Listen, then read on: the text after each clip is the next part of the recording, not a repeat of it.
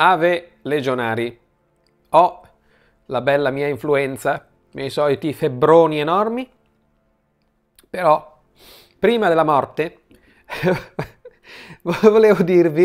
volevo mettervi al corrente di una notizia archeologica, prima che diventi troppo vecchia.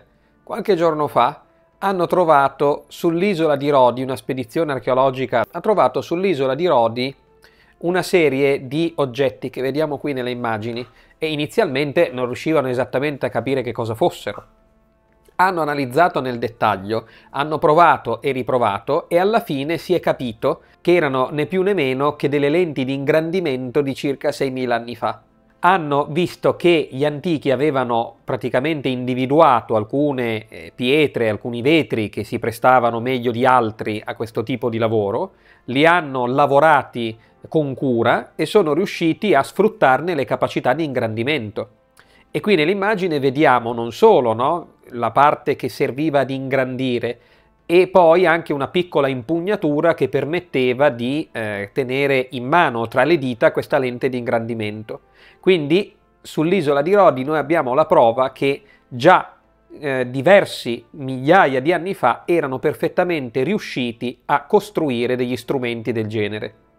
Tra l'altro, queste lenti di ingrandimento non sono tutte uguali, sono di diverse gradazioni e sul bordo di ognuno di queste lenti c'è una piccola tacca che permette di distinguere la gradazione. E quindi tenete conto che effettivamente non solo realizzavano lenti di ingrandimento, ma anche differenti per lavori chiaramente di precisione, quindi per la costruzione di piccoli oggetti manufatti, oggetti d'arte, piccole incisioni.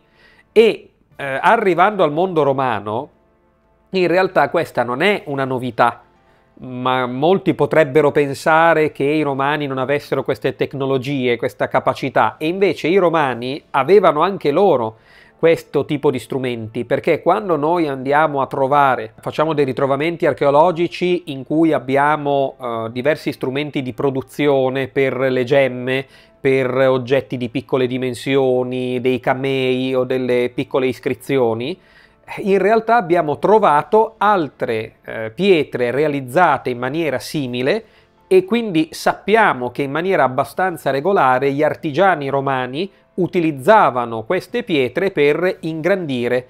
Un esempio meraviglioso è quest'anello, l'anello di Carvilio che noi vediamo e sul quale ho realizzato un documentario, quindi vi metto il link. Ecco, questo anello di Carvilio, che ha una storia meravigliosa che vi invito a scoprire, vedete che ha un livello di dettaglio elevatissimo. Ecco, è evidente che livelli di dettaglio, di lavorazione, di precisione di questo tipo potevano essere raggiunti dai romani anche grazie a questa intuizione nella creazione di lenti di ingrandimento. Quindi questo ovviamente ci fa capire che gli antichi erano più intelligenti di noi. Ovviamente adesso mi metto a letto in modo tale che superiamo l'influenza e riprenderemo con i nostri belli e bravi documentari. Secondo la linea editoriale il prossimo deve essere una battaglia, quindi torneremo fra qualche giorno appena mi sono ripreso con una battaglia. Un caro saluto e alla prossima news archeologica.